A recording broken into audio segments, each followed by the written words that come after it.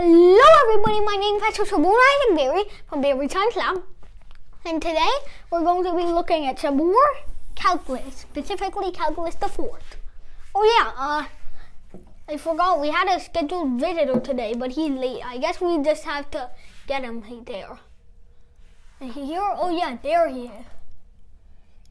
And if I close this tab, oh, well, there he is, I guess. Look at him.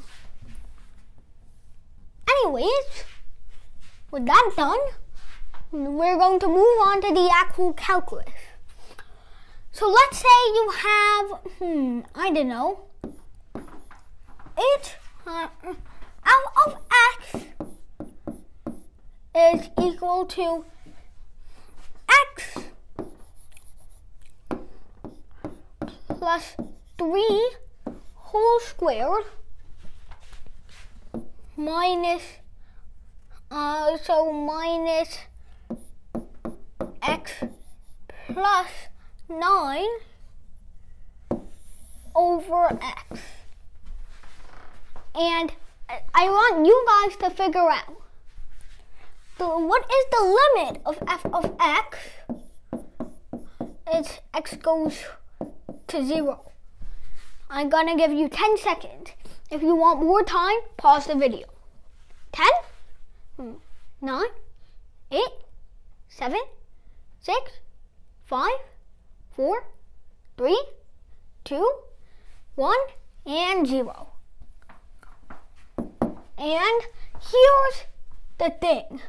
If you plug in the regular plug-in sub strategy, that's going to give you 0 plus 3 whole squared minus 0 plus 9 over 0. Which just gets you to the old 3 squared is 9 minus 9 is 0 over 0. Very bad. But there is some hope here. Because what we can do is we can actually unsimplify this. We can elongate this. So x plus 3 whole squared can be rewritten as x squared plus 6x, what did I do there, plus 9 minus x plus 9. So obviously these do cancel out, and then this gives you 5x, and you divide that by x. So that gives you x squared plus 5x over x. You can factor x squared plus 5x. You can factor x out of x squared plus 5x to get x plus 5 over x. These two cancel out, thus giving you x plus 5. That means that since f of x is x plus 5, we can now use the normal plug-in sub method to get the limit of f of x if x approaches 0 is 0 plus 5 equals 5. And we can also demonstrate this by going to decimals. Wait, is that an instrument player? Klaxon? So if I go to decimals, so decimals, and I try to graph this, it's going to look the exact same as x plus 5. So this is going to be a tricky one to type, but x plus 3 whole squared, that's how it's going to look like.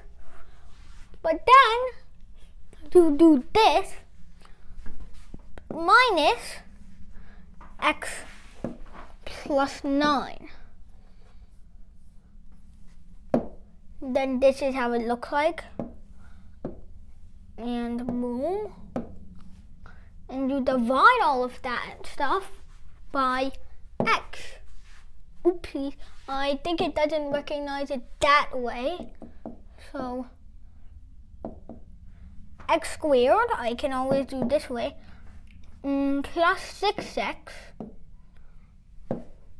plus 9, and then minus x plus 9, and we put that. So, look, it looks the exact same as x plus 5, because if we graph x plus 5, it's going to overlap.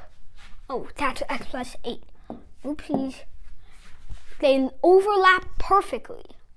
Except, let's just push that aside for now. When you look at the red graph and you set the x coordinate to 0, let's look at it. 0, undefined. See? It shows that it's undefined when you reach an x coordinate of 0. Let's show that again. 0, undefined. And even if we put the table that shows everything, then it shows 3, 4, undefined, 6, 7. So even though the y coordinate is supposed to be 5, it's undefined. The computer blacks out. So that's basically how everything works. Thank you everybody for watching, and I'll see you next time. But first, before you tune into the next episode, if you're watching from the future, of course, I request that you check out a site called Brilliant. It's really good if you want to learn something new. Brilliant is a math and science organization. It also has millions of courses on whatever you would desire. Join Brilliant today. If you want math courses, here they are. Geometry courses, here they are. Want to even learn more about coding there? Here they are.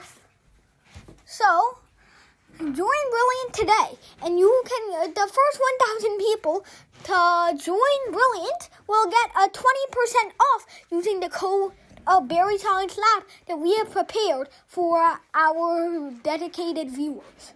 Thank you, everybody. Bye.